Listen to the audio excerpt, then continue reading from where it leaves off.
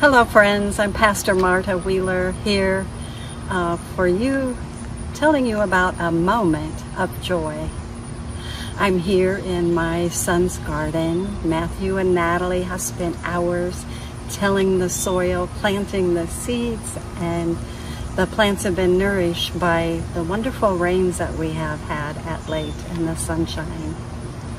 I am here. I've been asked to pick the produce while they are off on their vacation, and I have been blessed with the bounty of lovely broccoli and tomatoes and green beans, snap peas, cucumbers, peppers, and lovely dill.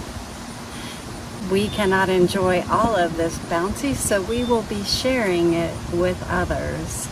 What we have been gifted with, we will share. So I encourage you to experience a moment of joy as you share whatever bounty God has given you with others, so that others will be blessed. They will be filled with God's love as you share. I thank you for each one of you, for the bounty that you share, and for the love that God has given you that flows through you. May your week be blessed, and may you experience a moment of joy. The sights and sounds of justice. One day I look around and circles begin to appear to me in the world of nature. Massive tree trunks and their inner rings. The cottontails of neighborhood rabbits. A robin's nest built atop our spotlight. A bright blue indigo bunting's tiny black eyeballs.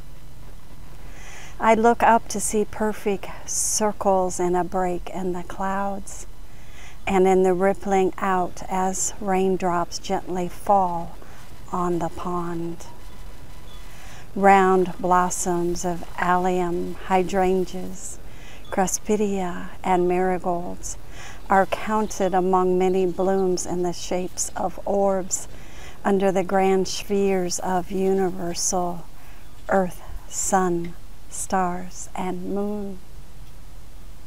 Then I listen and hear the sounds of nature reverberate in the circular motion.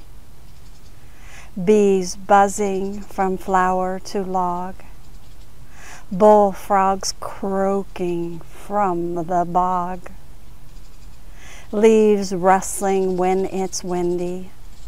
Cicadas buzzing from the old oak tree.